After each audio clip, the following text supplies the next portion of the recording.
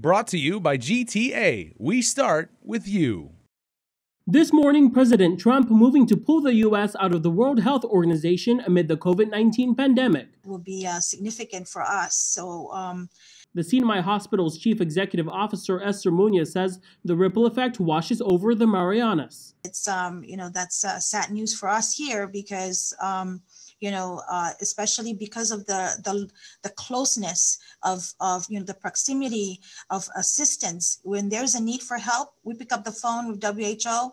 They come here within how many hours. It's very quick because they know how critical response is, and they were here. Muñoz, who is also the president of the Pacific Islands Health Officers Association, says that it was just last year that Micronesia got a direct seat at the Western Pacific Region Office's national meeting.